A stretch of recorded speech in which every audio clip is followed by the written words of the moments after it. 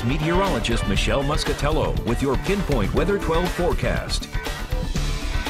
Today, very comfortable to be out and about, working outdoors, playing outside with the kids. The air is dry overhead, but we are keeping our eye on a disturbance that's actually in the southeastern United States. You see this massive rain, thunderstorms that's impacting South Carolina, especially today. Well, that eventually is going to work its way east and maybe even taking for a time a track offshore. National Hurricane Center is keeping an eye on this because if it gets into the warm ocean waters, it may have and take on some tropical characteristics.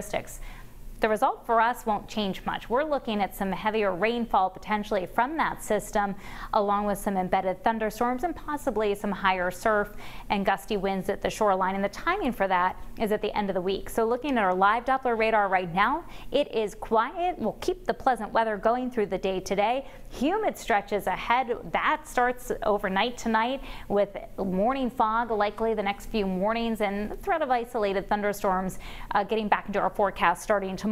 Then late week, I'm tracking that rainfall, and I'll show you the latest data that's in on that. North Scituate has the sunshine. Again, the coastline, we've been holding on to some extra clouds. Winds out of the south at about 5 to 15 miles per hour. We'll keep those winds going through the afternoon. Lower and middle 70s for many spots this noontime. One of the warmest locations is Taunton. 71 in New Bedford and in Providence with those southeast winds. But this is a number that really makes for a comfortable summer day. Dew points that are running in the 50s and lower 60s. That for July is pretty comfortable.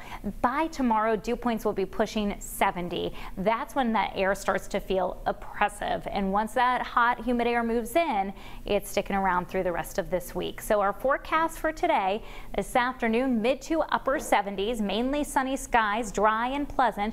Beaches will see more of a mix of clouds and sunshine, 73 there for the high with the water temperature in the upper 60s. The surf running at about 2 to 3 feet. Next tide is the low tide at 3:27 this afternoon. High tide peaks at 10:37 this evening.